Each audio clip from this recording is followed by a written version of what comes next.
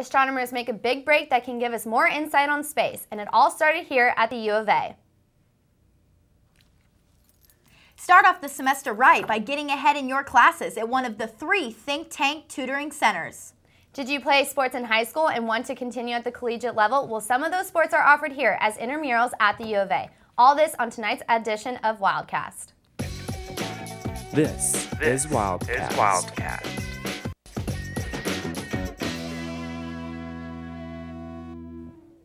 Good evening. Welcome back to school in this year's first episode of Wildcast. I'm Lexi Suter. And I'm Marlena Hamilton. Astronomers have begun building a telescope that will allow them to take the first picture of a black hole. This project has been in progress at the U of A for 10 years. Wildcast reporter Julian Ybarra gives us a first look on these astronomers who met in Tucson to talk about future plans for one of the next discoveries in space. Scientists from all around the world came to the conference, bringing black holes into focus at the Westin La Paloma Resort in Tucson, Arizona. U of A astronomers Dan Marone with the UA Stewart Observatory and Shep Dolman with MIT have organized the project for the past 10 years.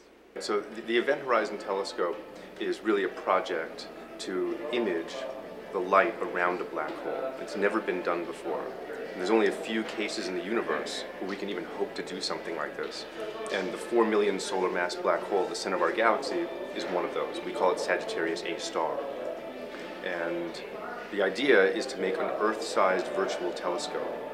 And we do that by taking radio telescopes around the world, looking at this source in the center of our galaxy, and then taking all the data back to a central facility where we, in a computer, make a lens, if you will, to synthesize a telescope as big as the Earth. The project is led out of the MIT Haystack Observatory in Massachusetts.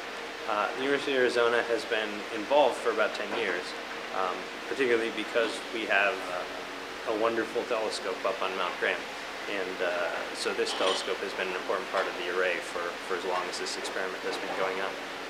We're going to be using telescopes in the United States, in Mexico, in Chile, in Antarctica, in France, in Spain, in Greenland probably.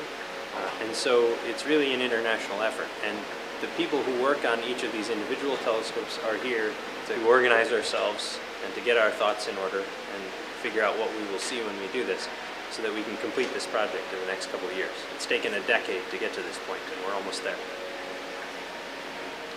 This is Julian Ybarra reporting at La Paloma for Wildcast. The astronomers plan to put telescopes in different countries around the world. One of the UA scientists working on the project predicts that the first picture of the black hole will be shown in 2015.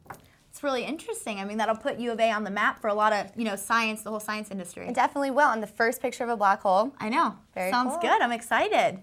The think tank has expanded this year so they can be even more available to students needing a little helping hand. The 3 tutoring centers on campus offer free help to UA students. Wildcast reporter Jackie Kent goes on campus to see what the think tank is all about. It's a new semester and it's time to get back into study mode. Luckily, University of Arizona students have a helpful resource, the think tank.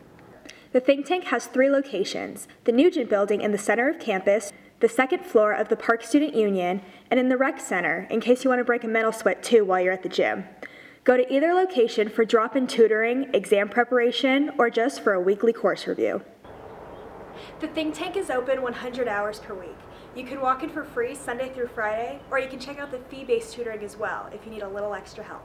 It's very much helpful. Like if you are having a lot of trouble with all of your studies, homework, or anything, it's very helpful.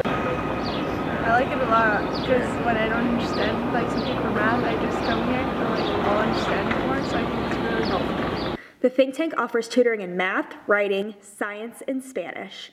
Last fall, the think tank expanded its hours. Visit the website for more information about drop-in tutoring times or to make an appointment for a personal tutor. We truly want to help students. We've all been through school, we've all been through this process. We know how things work, and we know what students go through. As the semester progresses, all locations get pretty packed. According to statistics from the fall 2011 semester, the Nugent building expects 200 visits per day, or 1,200 visits per week, while the PSU and Rec Center locations have around 50 visits per day and between 250 and 300 visits per week. Now's probably the best time to come to the think tank because there's hardly about anyone here, so you can get a tutor quickly as opposed to waiting to the end of the semester when everyone else is here. So if you need help, come now. Now's the best time to come in. Reporting from the University of Arizona campus for Wildcast, I'm Jacqueline Kent. For the Think Tank's hours and more information, check out www.thinktank.arizona.edu. The think tank is so helpful. I went all the time my freshman and sophomore year, and I think I should go again and take my resume or something. No, it's a great idea because they don't just help you with math and science. They offer a lot of help and wherever you need it. So a lot of different things. Yeah, it's nice. When we return, we will give you a preview to upcoming intramural sports. We'll be right back. I'm Derek Williams, your former U of A Wildcat. You're watching UATV. Don't change the channel.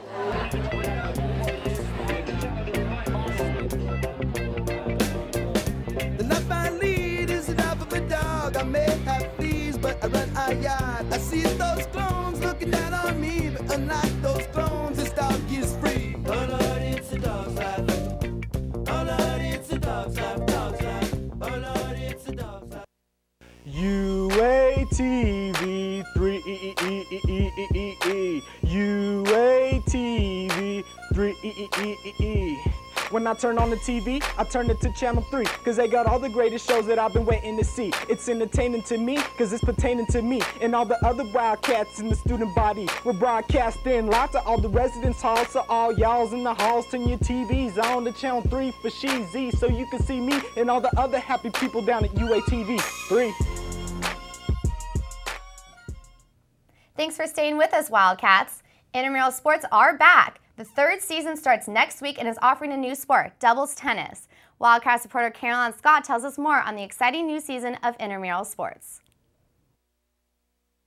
The Campus Recreation Center is registering now for spring intramural sports. Storm Riddle, a grad assistant for intramural programming, gives the closing date of registration. Currently we're in Season C registration, and it ends actually Wednesday, January 25th at 5 p.m. This season they offer basketball, ultimate frisbee, wiffle ball, doubles tennis, and co-rec softball. The games are all held on or near campus, and Storm Riddle tells when the games will start and end. Games begin actually that coming Sunday, which is January 29th. Normal season games are going to run through February 18th, and then it's going to pull over into playoffs. And they usually play a single elimination tournament throughout the next 2 weeks. So final play for this season will be done March 1st. Winners of the intramural seasons receive champion t-shirts and lasting bragging rights. All of the sports are offered in different levels of play based on how competitive a team wants to be. If you're interested in signing up for intramural sports, come to the registration office at the Rec Center, Monday through Friday, 10 a.m. to 6 p.m. Reporting for Wildcast at the Student Rec Center, I am Caroline Scott. If any of these sports are of an interest to you, hurry and sign up because registration ends tomorrow.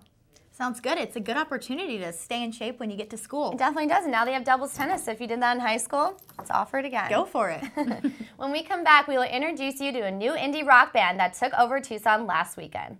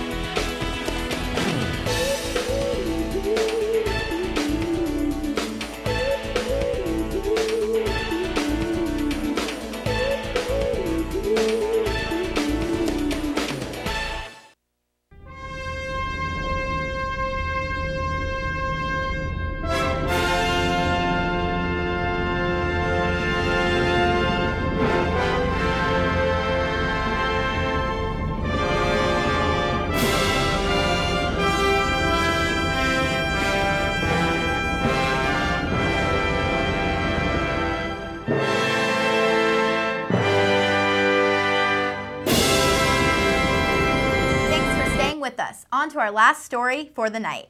Hypercrush is a new band based out of LA that visited Tucson for a show this year. They mix some indie and rock music to create their own unique sound. Wildcast reporter Charles Misra takes us behind the scenes of the Hypercrush concert.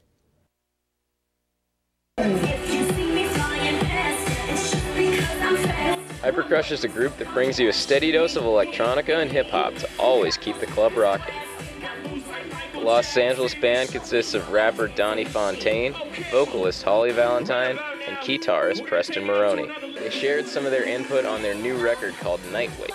But we have songs like She's a Freak and it's kind of like our beginning stuff a little bit. I mean, it's all obviously harder and more aggressive, but... Yeah, Work Me's kind of like a new Robotech, like a sexier Robotech, you know? They listed quite a few of their inspirations.